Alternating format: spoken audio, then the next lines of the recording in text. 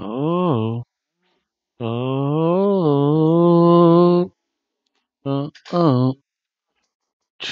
Zombie, zombie, zombie, zombie nation. Oh, wait a second. I don't have commercial breaks. That's right. Hello, folks. Welcome back. And I'm sorry about yesterday. I have to figure out which channel is the Access channel, or I think I have to wait. I think 2 more weeks before I make a Tuesday night impact. But it's not Tuesday though, folks. It's Wednesday night. And you know what that means? That means it's time for some AEW with random pauses. Hmm. Indeed. So let's talk about some AEW. And it's always nice to talk about something different, I guess. Um, Overall, it was good. It felt like a house show, minus the pyro. It didn't seem to have that TV production. I just might be used to this WWE product or even Impact Wrestling because I don't know. It's just another wrestling show for some reason. I don't know. I'm not that big on it, which is, I guess, interesting to think. It's the thing with AEW. The big stars are really big, but then there's such a drop off in the mid card. It's not even funny. But enough about that. I'll let you guys judge for yourself. Yeah, you can always feel free to agree or disagree with me. Again, because I am the one, the only Hobo Tom. And let's start off talking about the crowd. There were some empty seats there. They sold out everything. It is a school day. I don't know if people can make it or not, but when they showed shots of the crowd, like there were like open seats available, and there were people with signs.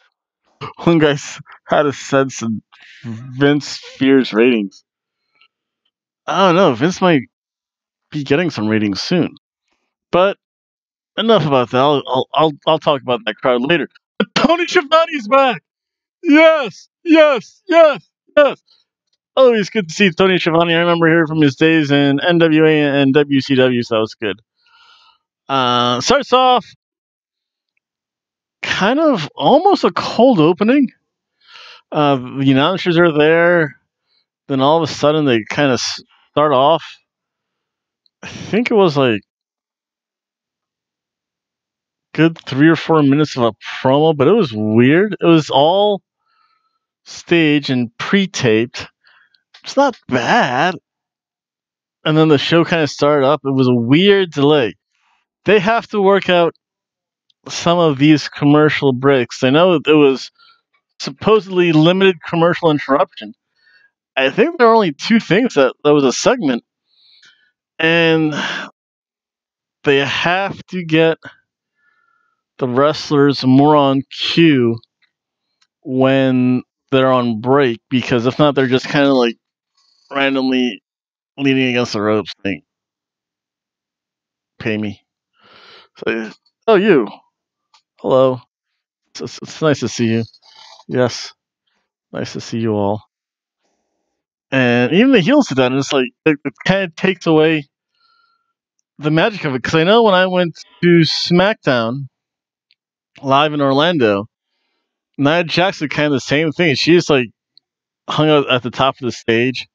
I think yelled at some stagehands to get her a chair, and just kind of chilled out and kind of said, "Yep, hi people. Yes, thank you for coming today. Yes, I am. Well, I'm a Hobo Tom." She's like, "Yes, I am Nia Jax." I forgot her name for a moment. It's been a while. I don't know if she's still recovering from a knee injury or what's going on with her. But it's not the time or place. So let's talk about Cody Rhodes taking on Sammy Guevara. And wow, Brandy's the real eyepiece of this. She was wearing some white backless I don't even know if it was a dress. It almost looked like a fancy model swimsuit. I'll tell you what, Cody Rhodes, sir, you married above your weight class, sir. And Sammy Guevara comes out with a panda head. It was I thought this matchup was actually really good. My fear was that they were going to go to the time limit draw, or like Cody was going to do something nefarious with it because he wears that weight belt, and I guess that's his thing. I can accept that. It kind of felt like a semi-college wrestling match to begin with. Okay, like whenever you have technical wrestling, I like that stuff. Sammy doesn't. I tell you what, Sammy has to learn not to slap Cody Rhodes. That's not going to get you any brownie points. And Cody Rhodes, he's such a good technical wrestler. It's hard to say anything bad about a Cody Rhodes match, with the one exception of they just tend to go on forever. And it's kind of harkens back to that NWA style. I'm sure he's talked to when his father was alive, the late great Dusty Rhodes, and then I make fun of Dusty Rhodes because I care. And I'm sure everyone else. I'm sure he met freaking everyone. I'm sure he's met the Flairs, the Andersons. He had to have talked to some of these people in many travels. But he has that amazing delayed vertical suplex. That's really good. With this match, Sammy Guevara, it was again Tale of Two Styles. Cody Rhodes wanted to slow things down, have a traditional NWA match. Sammy Guevara wanted to do the high flying lucha stuff, which is good. Again, styles make fights though, and to this point, Cody understands that because when it's a slog versus a slog, you just have a slog of a match. This at least felt like something, and the fact that they actually do have like win-loss records next to their names is another cool thing. It makes it feel like the wrestling actually counts for something besides hey, you punched me in the face, or as WWE would go, hey, guess who I'm sleeping with, or I just kicked you in the groin. What else about this match? Oh, Sammy Guevara is a heel. He pulled he pulled Brandy Rose in front of him when Cody was going to do some suicide splash, so that forces Cody to land on his wife, Brandy. And Brandy's there's my cat. There she is. Brandy's kind of feelish herself because eventually she recovers pretty quick. I think the thing I don't like about I almost call it ECW, AEW, it seems to highlight the fact that it's pro wrestling. And what I mean by that is that they would do a devastating move, and this showcases itself later. And the person just like jumps out of it. It's like if that ever happened to me, I'd be dead. Minor quibble, I guess. But Brandy comes to. She just clocks Sammy Guevara in the head with a shoe. Cody Rhodes did a little jumping spin off the rope. Years ago, that would have been the finish to the match. But it wasn't. Cody hit a reverse superplex. And then they just had a spot fest. Sammy Guevara hit a top rope Spanish fly. Sammy tried to go up again. He's got small packaged. And Cody won. It wasn't. It was a good match. I think the fact that I saw Pyro and Brandy's bare naked back. The wrestling was really good. This was a good. It had the energy. The crowd was really up for this. They were every time it was too sweet. So the crowd gave me energy by watching it. So therefore, this is a surf and turf match.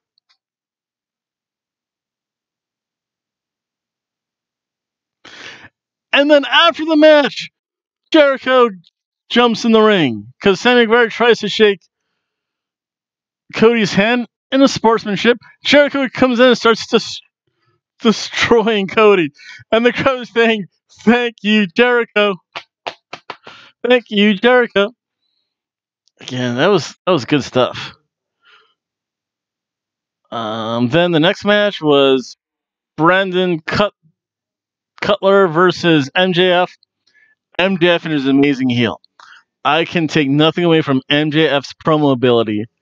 How he conducts himself, how he wrestles in the ring. It's heelish. It has the typical heel pattern. He needs an opponent who's going to lift him and elevate his skills, not just taking on jobbers. If MJF just takes on random jobbers, or even jobbers with a storyline, like Brandon Cutler's storyline, was he went to high school with the Young Bucks, and eventually he had a family. Young Bucks became wrestlers. He got older, I guess, got more developed as a family man. So yeah, I'm gonna go back into wrestling. He gave somewhat of a story. Again, Brandon Cutler, he did that really slow, awkward-looking Lucha Destroyer. You have to be really crisp with that move. He also did the suicide. What he did do was pretty cool. He did the suicide dive into a Luthez press to fast hand, so that was pretty cool. MJF has a Fujiwara armbar, and he calls it something else. It's a Fujiwara armbar. And again, it's your classic idea of your heel's finishing move being a submission move. And he did work over the arm a little bit. So he set up to some degree. This was a quick match. It was a ham sandwich of a match.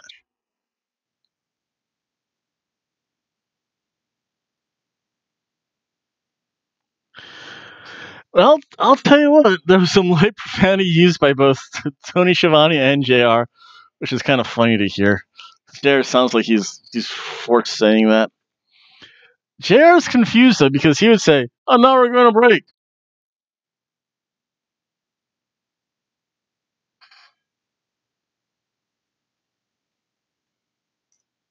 What? Oh, we're back from break. And you just saw like the whole empty ring there. SEU had a promo in the nation's capital. It's okay. Then they had a promo in ring, and the Lucha Brothers came and beat them up, which is always good.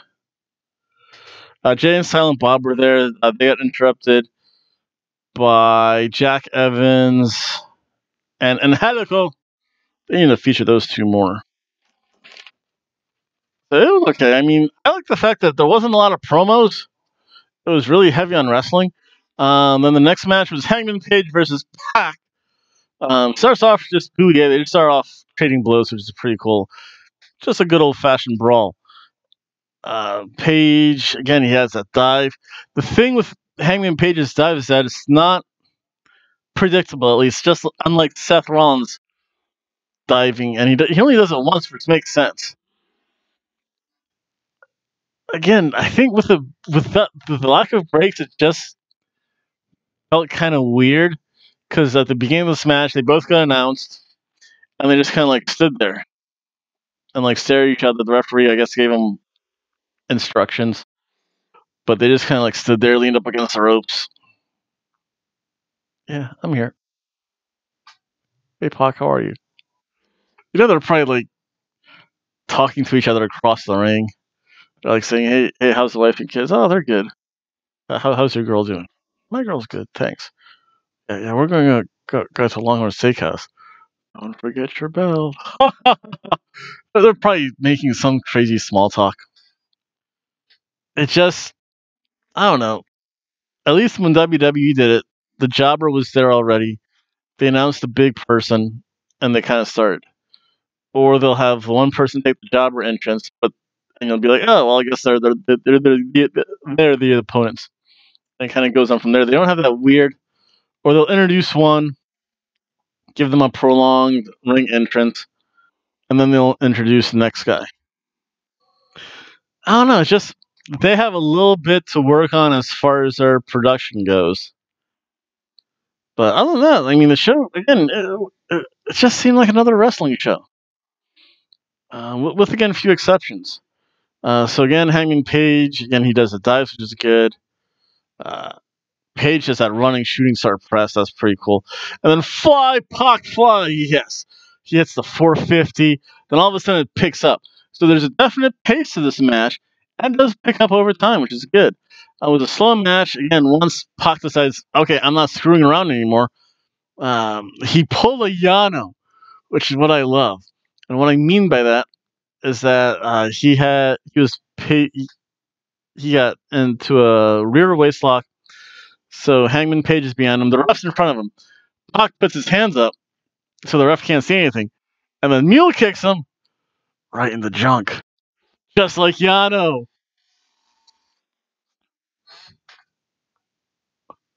And then, of course, he takes advantage from there, hits the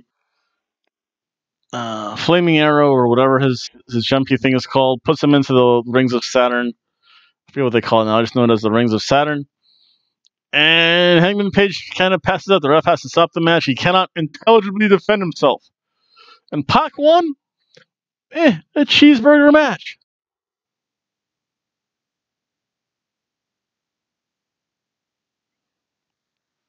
This next match, I know it was a championship match. Had no time limit. It was Riho versus Nyla Rose. Riho honestly is 98 pounds, soaking wet in hockey equipment.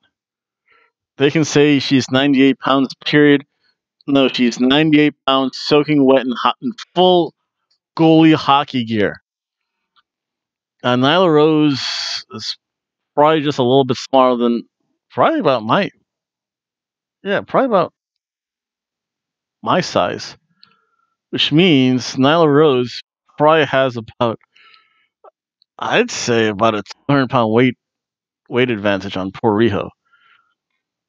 And Riho's just freaking tiny too. They showed her running the ropes. I'm like, my leg's bigger than her waist, which is always scary. And, and it showed in the match. There are certain moves where it looked like Nyla really looked like she was not trying to hurt poor little Riho. She's like, I could crush you in a second, but she didn't do that. And Tony's actually really good on the mic in this match. They have AEW towels too. I wonder if they were free, like free little gimmicky thing. And Nyla, you don't know the rule about tables and chairs. You bring out the tables or chairs, you go through said tables and chairs. Because at one point they're on the outside. She got chairs for some reason. I guess there was no DQ. I don't know if AEW has a no DQ rule. That's weird. But that means there ain't no dusty finishes. What is my son doing? I need a dusty finish. I need at least 2 dusty finishes per show. I need some blood. I need someone to do the blade job and have some juice. That's a whole other issue, though. So Nyla Rose found a whole bunch of chairs. By the way, those chairs had really soft cushions on them, too. So they would hurt. Not that much, though. It wasn't like the full-fledged steel and metal ones. Or the supposed gimmick chair that Shawn Spears used on Cody Rhodes. It was a gimmick chair. It had a nice soft seat pad on it. But no, these all had nice cushy seat pads, so they weren't that bad. Again, it's not probably the most pleasant. So Nyla Rose put Riho on top of them. She went to the top to do a senton. Unfortunately, Riho moved out of the way. And Nyla Rose fell on those, kind of turning the point of the match. Then Riho, not too bright, she tried to do power moves on Nyla Rose. Riho, Nyla Rose is 200 pounds more than you. You're not going to get her in a suplex. In fact, that was one really bad botch. And I'm like, Riho might be dead. Because you pull your back, I pulled my back once. It hurt for a good solid week and a half. I tore an intercostal muscle for like a week. At least, it had to be at least 4 days where it literally hurt to breathe. And I didn't want to twist at all. So I don't know what Riho's thinking. I know Riho, I think she is the 9-year-old that Kenny Omega took on, so many years ago. So it was okay. Riho eventually did hit like knee drops and a Northern Lights bridging suplex. And Riho won.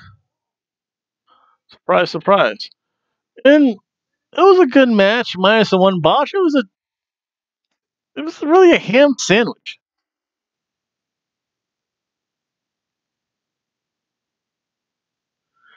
It's just one of those matches. It's like, how's a 98-pound person going to take on a 250 plus pound person?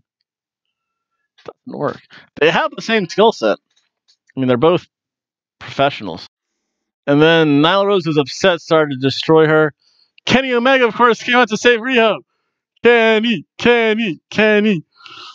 And this leads us up to the main event where it's the Young Bucks and Kenny Omega taking on Santana, Ortiz, and Jericho. So they haven't given them a name yet.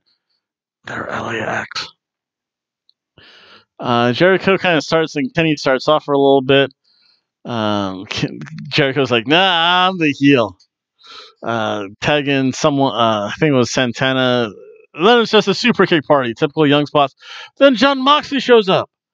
He was supposed to be here, and he started to beat up Kenny, so I guess there's no DQ. And Jericho's like, I don't know what he said, but it was, baby. There's only one person where you can use baby.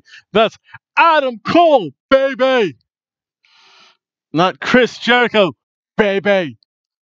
Chris Jericho has the bubbly, not baby. There's a difference there. Stupid Canadians. Again, kind of came into an LAX spot fest for a while. John Moxley did dirty deeds. Kenny threw a glass table. If that was real solid plate glass, someone would get there'd be blood all over the place. Cody, what I tell you, somebody has to bleed. You gotta use the real plate stuff, not this sugar glass. I want to see some juice. But then Jericho went for a mic. Someone threw a hot dog in the ring. Probably when John Moxley came in the ring, the fans were like, boo. Someone probably threw a hot dog. Because he picked up a hot dog. Like, who threw a wiener in the ring? And we're just like, and we want wieners. Crowd. Then again, LAX stuff. Towards the end of the match, again, it was a 2-on-3. It was the Young Bucks versus everyone. Young Bucks eventually get beat up. And then it's just more of a meeting because let's see if I can get this list right. They just go 3-on-2 to Nick, I think. Matt's on the outside. So Cody Rhodes shows up first. And then Sammy Guevara. So Cody tries to make the save. Sammy Guevara then comes in to beat up Cody. Dustin comes in to beat up Sammy. Who else came in? Someone else came in. Oh, MJF came up to beat up Cody. They all beat up Cody and Dustin for some reason. And then Jack Swagger or Jake Hager shows up. Surprise! And starts beating up everyone. So really kind of heels beat up everyone. And that was in this match. It's a ham sandwich.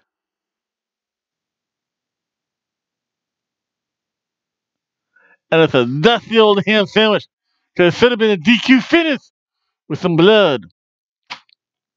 And that was the first show of AEW. Will I watch again? Yes. If they keep this up, maybe just pay-per-views. I'm not going to say it's good or bad based on one show. If the next show follows kind of the same formula, and the next show, and the next show, and the next show, I might go back to NXT on Wednesdays. Or I just might take Wednesdays off. Like I used to. So that was AEW. Again, let me know what you think. You can always leave me a comment or send an email my way. It's always nice to hear I'm getting something other than copyright violations, I guess. I still think I have, let's see here. 30 minus. So I'm done to 50 some odd days for my YouTube thing. For being in the Hobo penalty box. Other than that, I'll say for an opening show, it was a ham sandwich.